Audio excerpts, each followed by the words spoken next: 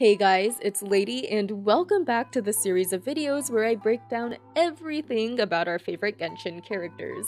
From stories unlocked via raising companionship levels, to voice lines said by other characters, to appearances in event quests, and so on.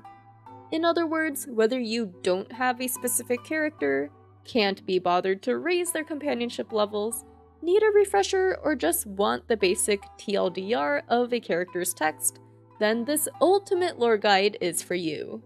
Now, thanks to his rerun in patch 2.8, and the fact that I really relate to his approach to life and his love of nature, this video will focus on our favorite wandering samurai, Kaedehara Kazuha.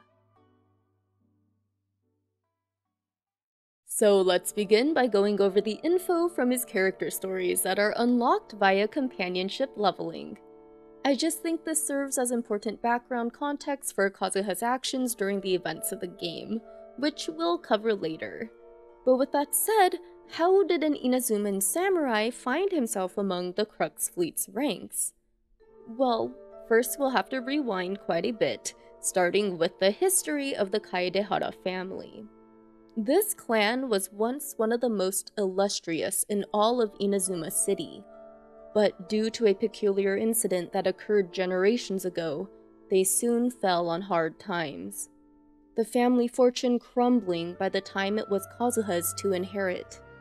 For brevity's sake, the Kaedehara clan lost the means to their family trade, resulting in a family of bladesmiths that could no longer produce even a single strong sword. I'll go over the story of the Raiden Gokaden and what happened to Kazuha's great-grandfather in more detail in the event section of this video. Or if you want to learn more now, you can just go to this timestamp shown on screen. But anywho, back to Kazuha.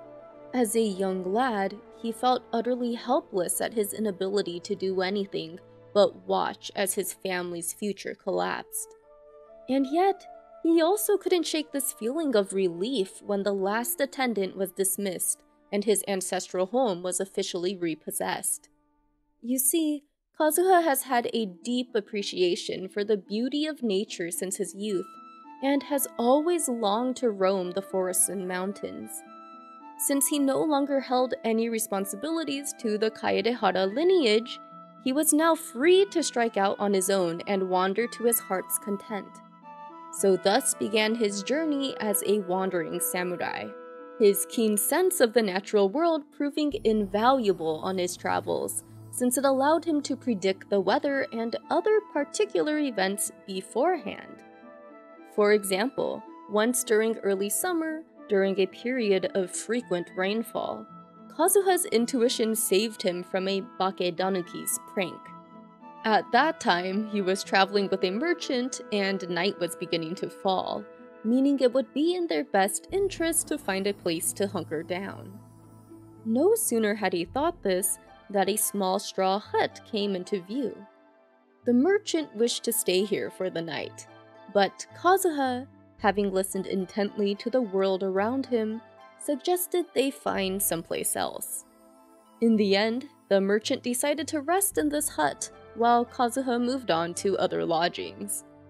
Now when morning came, the former found himself waking up on a pile of mud and directly beneath the bright daylight. Awaiting nearby, a bemused Kazuha explained that this prank must have been the work of a Bakedanuki.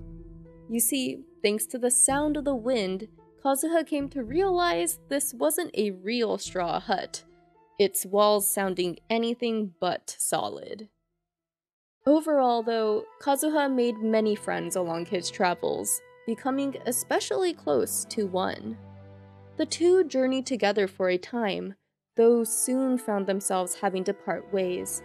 Not out of any animosity, mind you, but simply because their destinations were different. Now, Kazuha thought nothing of it at the time, believing they were fated to meet again at some point. However, not long after did the Raiden shogun announce the Vision Hunt decree.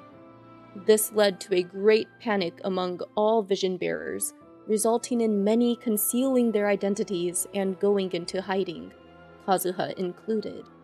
But one day, he received news that his friend, also a fellow vision wielder, had done the unthinkable and called for a duel before the throne. The defeated party would face the ultimate punishment by the very hand of the almighty shogun. But Kazuha's friend was prepared to risk it all, partly for the opportunity to face such a strong foe, and partly to demonstrate to others the true meaning of courage. This news gripped the normally calm Kazuha in fear, resulting in his brash storming of Tenshukaku. But he was too late to do anything for his friend, arriving to nothing but his shattered sword and the empty husk of his vision. In his last moments, what expression was on his face? Before I knew it, I had stepped forward and snatched the dying vision and was running from the scene. All I knew was that I mustn't let his hope, which burned so brightly, become buried among the ice-cold statue of a god. And so, Kazuha fled with grief in his heart and a newfound status as a wanted man. Thus ended his peaceful days as a wanderer, a series of unending battle and conflict rising to replace them. Though Kazuha had the good fortune of befriending Captain Beidou of the Crux Fleet, and it was the port of Rito where she officially introduced him to the crew as their latest addition. The Crux crew came to admire their newcomer's martial prowess and ability to predict the weather. So even though trouble still found him from time to time, nothing was insurmountable for Kazuha with the support of his new mates. Now, in regards to these events, you may have noticed that there's some interesting differences, let's say, in the written lore and what is depicted in later patch-specific events. It's honestly nothing major or bad, but it is related to a wider topic that I'd like to address later in the video. But speaking of all this strife in Inazuma regarding visions, you may be asking, how did Kazuha himself come to acquire his own? Well, it was on one stormy night in the hospitality of a stranger's home that he was finally given a true opportunity to reflect on his journey so far. It wasn't always easy as a wanderer, having to move from island to island on the Inazuma Archipelago. In fact, his travels out on the open sea, oftentimes alone mind you, were quite perilous in the midst of strong headwinds and thunderstorms. And yet, he still held a limitless fascination for the vast sky and boundless earth that could only be experienced on this wandering journey of his.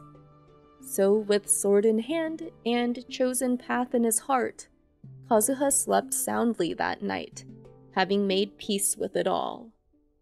Then the next morning, he awoke to a shining vision lying upon his chest. But now with Kazuha's background covered, I think it's a good time to transition to his appearances in the actual game, starting with the prologue to Inazuma's Archon quest. We're first introduced to him via Beidou in the hopes that she'd be willing to take us to Inazuma. This request is quite intriguing to both of them, since they assume Traveler was here to enter the Clash, a martial arts competition in which Kazuha is supplying the top reward this year. A masterless vision that'll be the champions to keep if they're able to reawaken it. The Traveler's sheer skill in the qualifying match, without using any elemental abilities at that, has Beidou automatically sending us through to the semifinals. Now, Kazuha, being a skilled warrior himself, assures us not to worry ourselves over any special treatment, since at our level, we would have made it through to the semifinals anyway. Then, after our victory in said match, Kazuha takes us aside and reveals that he's actually aware of our ability to wield multiple elements even without a vision. He'd very much like to observe us channeling this in combat, given his intense curiosity of this subject. In fact, he desires to know what meaning visions have to the gods, and what drives them to grant them in the first place.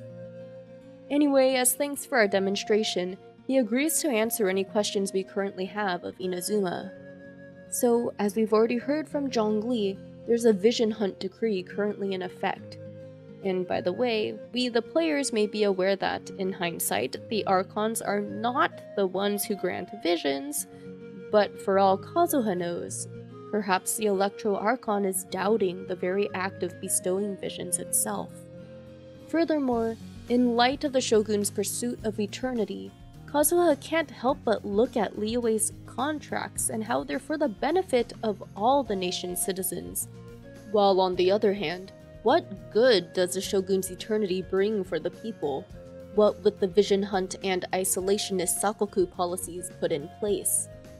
In other words, the people in Inazuma have not been faring well these days. But we must cut the interesting conversation short when it comes time for the final match of the clash to get underway. However, when our final opponent begins to look like a no-show, Kazuha suggests we check on the prize. And what do you know? It's gone alright. This doesn't faze the wandering samurai one bit though. He knows nothing can escape nature's watchful gaze and helps us read the wind current so we can easily catch up with the culprit. It's revealed that Kazuha heard the exact moment the prize was stolen all along, but there's a reason why he didn't stop the thief then and there. Once we catch up with the treasure hoarder, let's just say the cruel threats Kazuha makes are among the things we were least expecting. Who would have thought this gentle wanderer would even consider breaking the culprit's arms as punishment? Or worse, branding thief on his forehead for standing up the competition and tarnishing the reputation of Captain Beidou. In lieu of these threats, the treasure hoarder risks fighting us to get away, but even in this true moment of desperation, the masterless vision fails to awaken for him. It turns out Kazuha was just bluffing, all in an attempt to rekindle the empty husk. A person's greatest strength appears only when they're backed into a corner after all. Then we're made privy as to why he's so obsessive over this object and the topic of visions. Cue Kazuha's recollection of his friend's desire to face the Shogun's most powerful strike, the Muso no Hitotachi. To wrap up the prologue, he assures us that Beidou keeps her promises, meaning our tournament prize is just as we requested. Safe passage to Inazuma. Kazuha plays no further role in the story until the end of Act 2. He shows up just in time to help General Goro's forces as part of the mercenary reinforcements Kokomi secured for the resistance. It's actually thanks to Kazuha and Beidou that the Divine Priestess is already familiar with our feats prior to the start of Act 3. Then in the culminating battle of Inazuma's Archon quest, Kazuha is among the resistance forces that storm Tenshukaku, only moments after we conclude our duel with Signora. In the aftermath, it looked like the Shogun was letting us go free. Though apparently not really, since she moves to strike us from behind. But at long last, the thing Kazuha has tirelessly searched for all this time ends up now occurring by his very own hand. His friend's vision bursts to life for the briefest of moments, giving Kazuha the strength to parry the Muso no Hitotachi, a feat no one believed was possible. The Traveler and Yaemiko then handle the rest. Finally, during the epilogue, we see Kazuha paying respects to his friend's grave. Having fulfilled his true vision at last, Kazuha leaves the husk at the foot of his final resting place. Now, this is where I change up the usual structure of my lore videos, in that, instead of going straight into Kazuha's story quest, I'll be covering patch 2.6 Irodori Festival first, since the story it covers provides some necessary context. So, during the event, the tale of these ancient Inazuma poets, known as the Five Kasen, was used to symbolically tell of the decline of the Raiden Gokaden, which once referred to Inazuma's 5 foremost schools of swordsmithing, all of which fell under the Yashiro Commission. The Kaedehara clan was the practitioner of one such school, the Isshin art, up until Kazuha's great-grandfather's generation. Now, during the actual festival, Kazuha and Ayaka were both selected as symbolic stand-ins for one of the 5 Kasen poets, those being Akahito and Sumizome respectively. Long story short, Akahito was framed before the Raiden shogun by a fellow member, Kuronushi, and was exiled as a result. Sumizome was the one who discovered the truth behind this deceit, that Akahito's poem was never plagiarized at all, but instead was tampered with by Kuronushi. Like Sumizome in the 5 Kasen, the Kamisato siblings play an important role in helping Kazuha uncover the truth behind his family's fall from grace.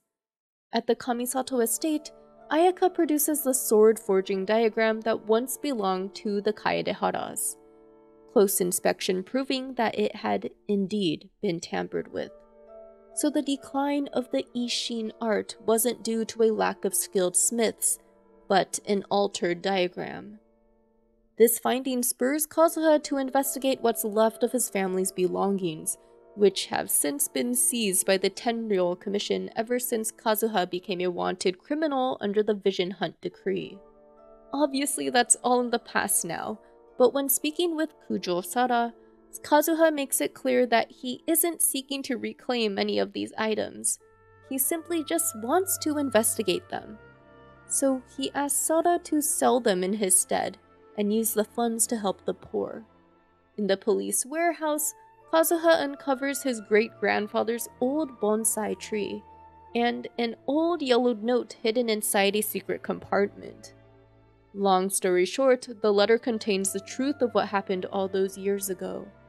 Kunikuzushi, aka Scaramouche, sought revenge on a certain blacksmith in particular, by destroying the entire Raiden Gokaden in general. He was the real culprit behind the tampered diagrams. Then one night, when Kazuha and Ayaka's great-grandfathers began pursuing him, to their shock, they found themselves easily defeated by a lone Kunikuzushi. Having sustained terrible wounds, they could have easily died by his hand. Yet, surprisingly, this mysterious stranger ended up sparing their lives once he realized Kaedehara Yoshinori was a descendant of the Niwa family. Nevertheless, Yoshinori gave up the Ishin art and kept the truth of what transpired secret out of fear that this dangerous culprit could strike again. Ultimately, Kazuha takes his great-grandfather's penned words to heart, to not blindly chase revenge, nor dwell on that which occurred in the past. Therefore, Kazuha's takeaway from these revelations is that the truth is enough for him. He'll continue to focus his life on the present. Though if it does so happen that the same enemy is plotting more trouble in the future, well, he won't be turning a blind eye to that. Moving on to Kazuha's story quest just released this patch, we first find him at the Kujo estate, where Kujo Kamaji offers, on behalf of the entire shogunate, to restore the Kaedehara clan's status. The findings of their investigation show that it was the workings of the Fatui, and not the Raiden Gokaden, that brought shame to Her Excellency all those years ago. Now, before Kazuha can fully take in this proposal, we also lay on the news that some dangerous man is searching for him. In fact, the samurai mistook us for him earlier and even attacked us with this ominous glowing sword. So, Kazuha makes Kujo Kamaji a deal. He'll return with his answer after this more pressing case about the samurai is resolved. It turns out there was a weapons collector, a Mr. Nagato, who finally decided to sell some of his treasures in order to pay off his family's debts. Of such weapons was the glowing sword, the buyer being one Amenoma Yuya. It turns out Yuya mortally wounded Mr. Nagato, took the blade for himself, and has been looking for Kazuha ever since. We eventually track him down by following the mysterious Tatarigami energy coming from Nagato's warehouse. But it's not actually Yuya we end up speaking to, but the very blade itself, currently in possession of Amenoma's body. The blade's master was once a famed practitioner of the Ishin art, but couldn't live up to the shogun's expectations. So he fled the nation to Snezhnaya, where he continued his tireless work until at last he successfully forged this mighty blade, and even endowed it with a consciousness of its own. After its master's death, the blade was determined to make it back to Inazuma by any means necessary and face the full force of the shogun, all to prove the might of the Ishin art. It's no matter to the blade that this journey has cost many lives, given how it would simply move on to the next body once the current host was injured or became too weary to continue on. The blade has heard that Kazuha is a descendant of Kaedehara, and therefore the Ishin art. And better yet, he's faced the Muso no Hitotachi once already, so there can be no other host as ideal as him, but Kazuha has heard quite enough. He cannot stand the blade's utter cruelty, and can tell that, underneath all this incredible determination, is a profound despair that it'll likely never achieve this lofty goal. But the blade refuses to let it end now after coming so far, and threatens to possess Yuya until his inevitable end if he continue to stand in its way. So Kazuha makes it a bet. They'll allow the blade to make him his host briefly, so as to prove if its self-proclaimed might actually holds water. Since Kazuha has no similar obsessions like Yuya's or Nagato's, he should be able to resist the Tatarigami's influence for a while. The Takasukasa clan's now abandoned base is completely overrun with swaths of ronin, making it a perfect testing ground. And just as Kazuha expected, the blade proves difficult to use after going so long without any proper maintenance. So it's not long until the blade's strength fades, its glowing disguise eventually fading to reveal the true battered form underneath. It also wasn't able to resonate with Kazuha's consciousness in the end, despite its attempt to do so instead of straight up possessing him. At the same time, Kazuha was able to peek into the blade's memories and discover the truth behind the Ishin practitioner's intentions. He never meant to forge the blade out of frustration at the shogun, but as a way to atone for his desertion to the Kaedehara clan, knowing he dealt a huge blow to their reputation in doing so. The blacksmith's feelings were unfortunately warped by the Tatarigami though, which has led to the cursed blade we see today. In the end, the blade expresses true remorse for the terrible things it's done, and frees Amenoma Yuya. Then, sensing how it no longer holds any ill will, Kazuha grants the blade's final request and allows himself to be completely controlled by it. It's here and now that the blade channels all of its remaining strength into the forging of a brand new form, at the cost of its own consciousness. Before it completely fades away for good, it entrusts its true name to Kazuha, Kagotsurube Ishin. With that, Kazuha doubles down on his promise to the blade to continue studying and practicing the Ishin art, though in his own way of course, meaning he doesn't need the shogunate's resources to do so. So yeah, he ultimately turns down Kujo Kamaji's offer, choosing to continue down his own path instead. Now, aside from patch 2.6's main event, Kazuha has shown up in a couple others as well, starting with a minor one in 2.2. The lore of the rhythm minigame from this patch is that Kazuha unearthed an ancient zither in one of Liyue's caves, one that must have belonged to an adeptus, its incredible ability resulting in the perfect musical accompaniment when played. Since he's had his fill of it, he passes the instrument to us as a gift. Now, during our exchange, Paimon ends up mentioning the tone-deaf bard, an individual who Kazuha hopes to meet someday, and lo and behold, he gets to do just that in version 2.8's main event, Summertime Odyssey. Fellow musicians Kazuha and Shinyan had set out on a trip together, eventually winding up in Mondstadt. We catch them at Angel Share with Venti, who puts on a lively retelling of last summer's island adventures with Klee and friends. We extend an invitation to the islands without consulting Fischl or Mona first, though that turns out to be of no consequence since the easygoing Shinyan and Kazuha catch on to the princess's antics in no time. Then, once we arrive at our destination, we accompany Kazuha on an initial scouting mission. Long story short, a Fatui researcher's machine is currently being tested here, but has broken down, giving rise to these mirage structures that reflect the innermost beings of each of our 4 friends respectively. Kazuha's provides more insight into many of his old childhood memories, one in particular showing his younger self's worry that he's a disappointment to his father, considering how the latter was already helping with the family trade when he was Kazuha's age at the time.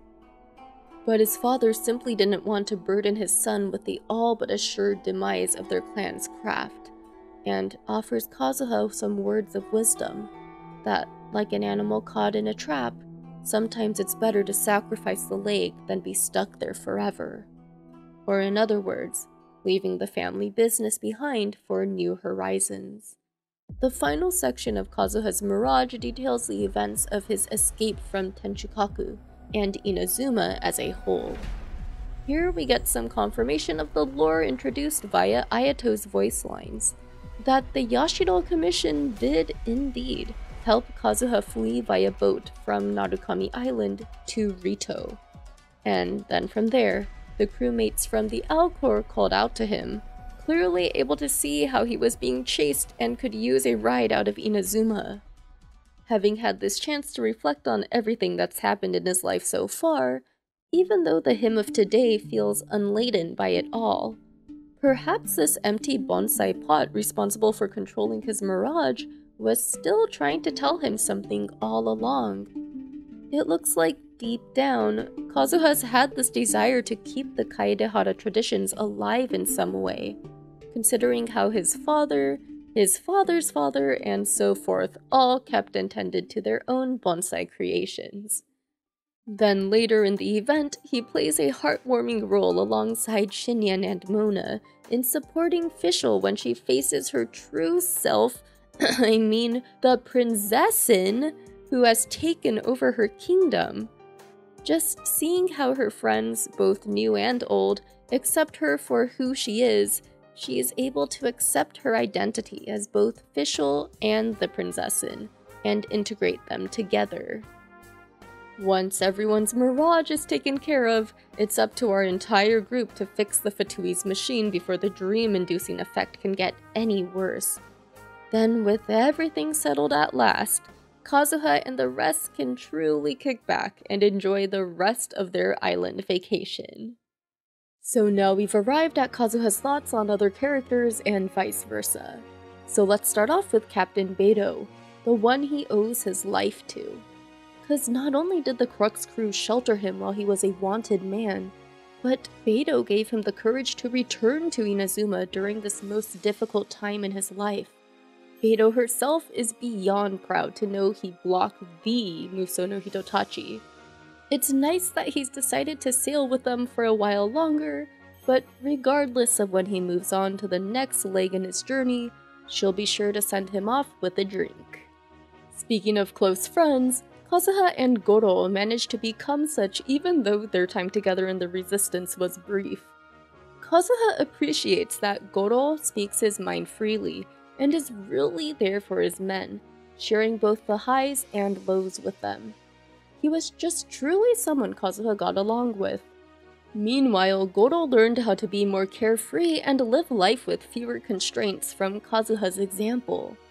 He really is a different breed from all those other wandering samurai, seeing how he always managed to contribute something to those around him, even if he never stayed in one place for long. As for the leader of the Resistance, Kokomi is grateful to Kazuha for following every one of her commands to a T, despite his naturally freer spirit. Meanwhile, Kazuha definitely appreciated her doing her best to keep casualties to a minimum, though he also couldn't help but notice her tendency to take way too much upon herself. But with his allies covered, what does Kazuha think about his enemies? At least in regards to Inazuma's main story. Well, regarding Kujo Sara, even though he can recognize her power, seeing how she defeated his friend in the duel before the throne, he simply can't forgive her for choosing to remain an oppressor's lackey, relentlessly confiscating people's visions and all. However, his thoughts have somewhat changed after she confronted her own clan in Act 3 over their dealings with the Fatui.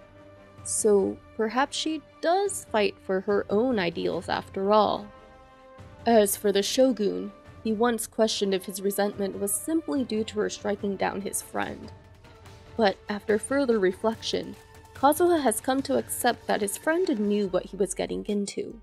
So no, Kazuha's true distaste of the Shogun wasn't so much about his friend as it was about the entire vision hunt and how perfectly fine she was with robbing people of their hopes and dreams.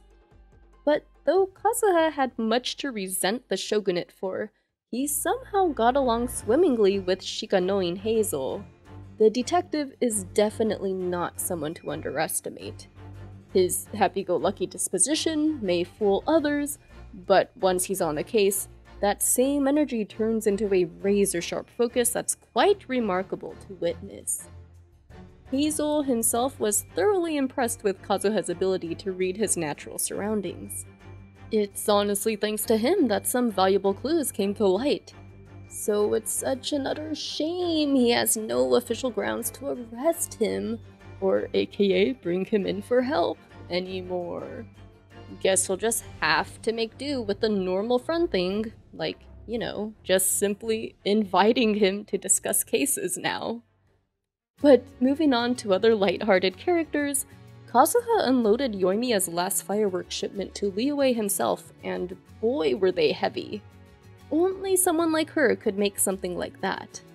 Meanwhile, Yoimiya's of the impression that only those with many cares speak of ancient poetry and scenery. So seeing how Kazuha talks a lot in natural metaphors, he must have quite the story to tell. As for the one and only Arataki Ito, he's heard the sick news through the grapevine that a certain wandering samurai blocked the Muso no Hitotachi. And seeing how he's from a fallen clan, and Ito's also from a fallen clan, well, it's only natural for it to be his turn to block whoever tries to attack the traveler next. Oh please, Ito, never change. And hailing all the way from Liyue, everyone's favorite opera singer Yunjin loves audience members like Kazuha. Because whether it's an orchestral section or a percussive piece, he always just sits and listens with quiet appreciation. Now lastly, Kamisato Ayato claims that even though his forebears have failed to prevent the Kaedehara's decline, he still has a duty to support Kazuha as the Yashiro commissioner. He may be unable to restore his clan's former fortunes, but at the very least he can help him avoid arrest by the Tenryou Commission. But now that we're on this topic, remember what we went over earlier in Kazuha's character stories section? Well, Ayato's voice line and the Summertime Odyssey event have clearly recontextualized some aspects of it. Namely, how quickly he joined the Crux after the events of Tenshukaku, and the help he received from the Yashiro Commission. It honestly doesn't surprise me how they added the Elder Kamisato into Inazuma's plot, but it does play into the larger topic of live service games being more susceptible to these retcons, no matter how big or small they are, than games that have a single set release. Now, I am of the mind that it's plausible that Inazuma, being Genshin's first major expansion and all, had some bumps in the development process of its plot. I talk more about that theory in the video and the cards if you're curious, but what do you guys think about this topic overall? I'd love to hear in the comments. But on a final note, I just want to talk about the etymology of Kazuha's full name and how it relates to his love of nature and attitude towards life in general. So his surname Kaedehara translates to Maple Grove, and his first name essentially translates to a myriad of leaves, meaning his elemental burst totally checks out, and is also still my favorite aesthetically, even after viewing it thousands of times at this point. Also, prior to my chronic neurological condition and mobility issues, I used to do group wilderness backpacking and trekking, so Kazuha's experiences with nature invoke a lot of nostalgia for me. The sound of the rain, for example, and how he has a complicated relationship with it, since he used to love it when he was younger, but now as a wanderer, it takes on a much different meaning, seeing how it now means he has to worry about finding shelter for the night. This really hit home for me because there's definitely been days where I've gotten soaked, even with rain gear out on the trail. One time we even went up and over a mountain with our full packs on, while it was downpouring, all because we had to stay on itinerary. So yes, Kazuha, I get that listening to the rain in drenched clothes is hardly peaceful indeed. And yet, I can't help but hold a fondness for overcast and rainy days, since they were, and still are, incredibly rare in my native California. I also like how Kazuha reframes his experiences. His thoughts regarding his friend's vision shell, for example. He mentions how, without it in the first place, he never would have met Captain Beto or the fabled traveler. And in general, he just likens life to the rise and fall of a mountain path, and overall how there are always seasons of hopelessness and desperation, but also those of great serendipity. I view events in my own life similarly, one of such being my transverse myelitis diagnosis. Without it, I wouldn't have reconnected with video games, started my YouTube channels, or met so many awesome people online. Not to mention everything I've learned regarding ableism, accessibility issues, and the communities affected by it via experiencing it firsthand myself. Not everything is good, of course, since there are also immense difficulties and sorrows that come with living in this situation. But I think Kazuha's view of maple leaves is a very apt summation of this kind of feeling/mentality.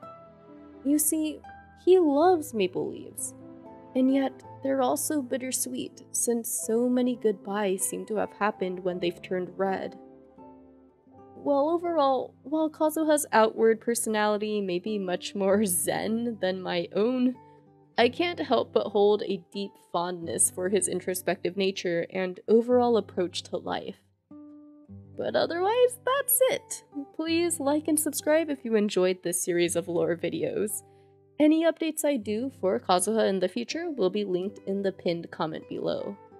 Also, we'd love to have you join our very welcoming and active Discord community at discord.gg/LadyVirgilia, and follow me on Twitter and on Twitch if you wish. Thanks for watching, guys, and take care.